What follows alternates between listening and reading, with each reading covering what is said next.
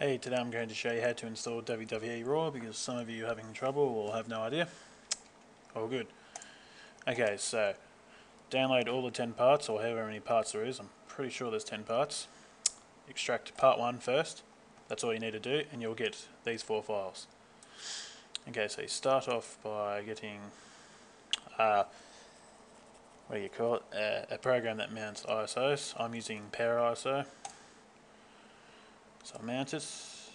Mine doesn't auto run for some weird reason, but anyway, double click on setup. It's in WWE Raw on disk 1. Click next, yes, next, do typical, next, next. Okay, so then it will start to install. Okay, so then it's going to eventually come up with please insert disk 2. Let's go back to your extracted files from the download. Just mount it on the same drive, unless you've selected 2 drives, you know, whatever. Click OK, and then away it installs.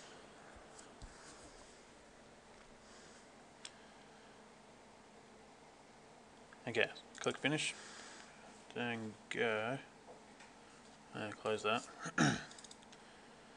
Double click WWE Raw 1.1, click on the exe file, click update, update's done. Close. Now open up this. Before you do anything, you can scan it if you want, but my virus thing detects it as a fucking virus, which is a crock full of shit.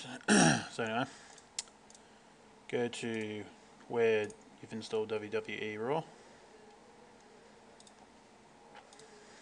Get this folder file here. As you can see, I've already put it there. Double click this. Where the hell did I put the file? Okay, something just wants to be smashed. This thing will come up. Click apply patch. You can create backup if you want. Okay, that's all to it. If you've got any questions, just let me know. Thanks for watching.